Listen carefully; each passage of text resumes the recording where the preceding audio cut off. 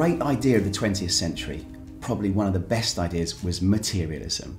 The idea that the best place to find identity and happiness and status was in material things, because materialism is the value system that's underpinned consumerism, which is of course the practice that's underpinned the fabulous world we live in today and the success of capitalism. Lucky us, I can write a book with a title like Stuffocation in English or Ontspullen in Dutch, and instead of people thinking these are ridiculous made up words, they get it, because we all have too much stuff.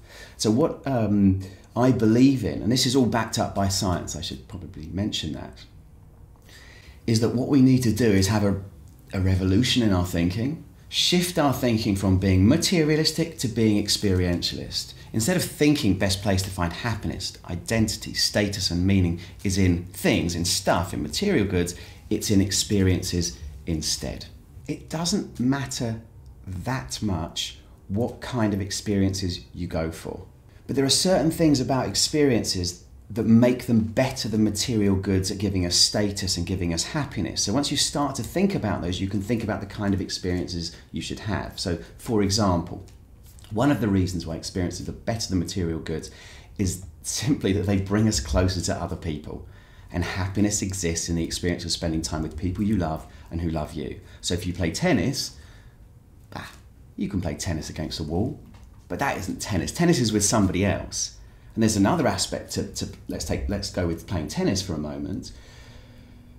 When you play tennis, you can't think about a deadline. You can't think about what other work you have to do. You don't think about the conversation you had with a difficult boss or a friend who's let you down or an issue that you have, because you're in the zone. The focus that you have is hitting the ball back. And they talk about, this is a guy from an American psychologist called Mihai Csikszentmihalyi, who came up with the idea of flow back in the 90s. Flow, being in the zone, or what Eckhart Tolle would call being in the present. The magic of experiences, they bring you into that moment. So if you go climbing, you're worried that you're going to fall. You've got to hold on. If you're skiing, you've got to focus. But equally, if you're singing in a choir, if you're making love, if you're walking along a beach with your toes in icy cold water, or even in warm water, diving into warm water, or if you're cycling down a hill. But experiences don't have to be physical. They could be going to Venice or Rome and seeing fabulous art, going to the Frick Museum in New York and seeing exquisite art, or it could be reading a book. And of course, a book is a wonderful example of an experiential good, because a good book will transport you to somewhere. So you're very much a mental experience. The other thing is that sometimes people can look at the way that I describe experientialism and the experiences that make it up, and it can feel selfish. It can feel a little bit like hedonism, in that idea that, oh, okay, so you could just go down to the pub with friends, or you could drink or get high and that would be acceptable. This isn't correct. This isn't just about the hedonism of happiness. This is about the eudaimonia of happiness, from the Greek words eu and daimon, good, and daimon, your spirit. So eudaimonia is very much about, in modern terms, life satisfaction, very much about expressing who you are. One of the most important things for happiness is the idea of competence and expressing who we are through challenge. So purpose is incredibly important. Even if it's come back to the example of tennis, playing tennis, there's a purpose, a really short purpose, to win. But there's also a longer term purpose, to be healthy. The operating mode of our system has been, if you get more stuff, you will be happy. And I want to not break that, but develop it and turn it on its head slightly. So it's a move from materialism to experientialism, still supporting consumerism. It's really interesting to me how many people today say they don't like consumerism. If you say to a group of people, do you like throwaway culture? What's the answer? It's always the same. It's awful, it's bad for the environment. These companies that make things to break are evil. But actually, throwaway culture, which is part and parcel of materialism, is the idea that's given us the magic of today's world. The magic where We all have enough pairs of shoes. We have enough clothes. We have enough food on the table. So we're really lucky to sit here and say, consumerism is bad. It's an awful practice. You need to be less consumerist. Just to be clear, I'm really aware of the issues that come with consumerism, the stress, the anxiety, the depression that seems to come hand in hand with the success of materialistic consumer societies. There is so much evidence that shows there's a correlation between the two. If you want to change human behaviour, the worst thing to do is say don't.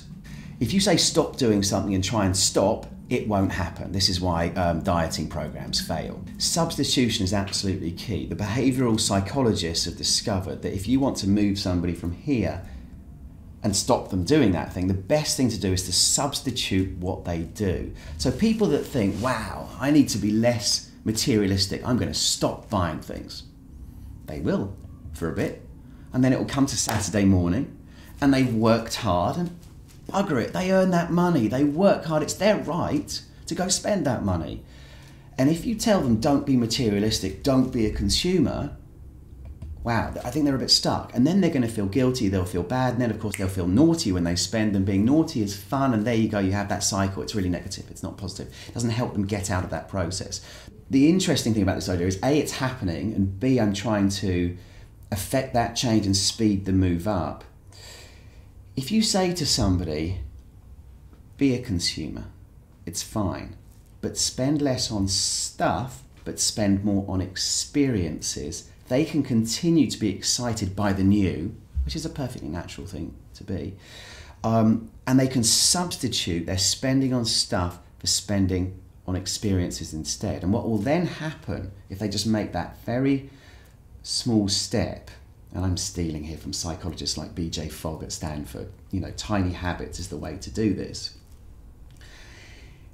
All of a sudden, you'll start to spend less on stuff and have more experiences, and then you'll get the magic of the experiences, and the magic of the experiences is you'll get into flow more. You'll have better relationships with friends, and you'll start to live a more fabulous, enjoyable, fun life.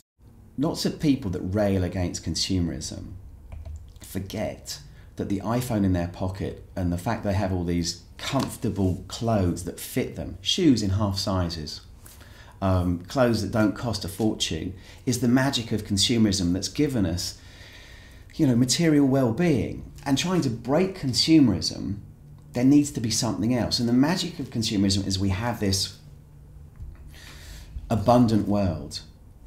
And if we shift our spending from goods to experiences, we will keep money flowing through the economy. If we keep money flowing through the economy, we can continue on a path of growth for GDP, which is an important part of our well-being. I also believe it's useful, I believe with what Sun Tzu said, that in times of peace, prepare for war, and there are certain people out there who have guns and might want to attack our wonderful way of living. And I think it's important to protect that. If you want to protect your way of living, I don't think this is deep paranoia, but you know, if you think about it, it's not so long ago there was war in Europe. Lucky us, we don't have it anymore. We need to be prepared for that, and to have that we need an economy. And an economy requires people to spend money. So consumerism just needs, in my view, a reboot and a switch from the material to the experiential. I had a period of buying loafer shoes. Do you call them loafers? And I don't know why, but I must have bought one pair and liked them. I thought they were the thing to have. And I ended up with like 7 or 8 pairs of these shoes, which I never wore because I don't need 7 or 8. I have 2 feet. One of the magical things, actually, why experiences are better than material goods is something called hedonic adaptation. We get used to material goods quite quickly. Experiences we get used to much more slowly, and they build. If you get another pair of jeans, it's just another pair of jeans. If you go to a concert and then go to another concert, it builds on the last one. When it comes to my child's birthday, I don't buy her lots of toys. I take my kids to the Natural History Museum in London. I mean, they do have things, they're children, so they want to have dinosaurs. They want to play with dinosaurs. I'm not anti-stuff, I'm anti too much and the wrong stuff. And sometimes people do say to me, hold on, but I can afford this stuff and the experiences. I work hard, I deserve it. And I'm fine if that's what people want to do. But I was able this summer to take a significant period of time abroad with my children, going to the beach, because I don't waste my money on so much stuff anymore. The key thing first up is it's really easy to think I won't spend on material goods, I'll put the money away and I'll spend it on experiences, which is very dangerous, especially when you're first doing this, because I think you need to experience the joy of an experience. So if you come to the weekend and you were going to, let's say usually you would have spent €200 or 100 euros or 50 euros on a new pair of shoes, I think it's really important that you go spend that money. Take your girlfriend to lunch, take a friend to the cinema, go a place you've never been to before, and all of a sudden you have this, oh, hold on, the money's gone as it used to be, but what have I got now? I've got a memory. One of the things that inspired me to write the book was a note that my grandfather gave me on the day he died, and in the note it said, memories live longer than dreams. And I think what he meant is what matters in life is the memories that come from experiences, what you do, matters more than kind of materialistic dreams and getting more stuff. That's my reading of it.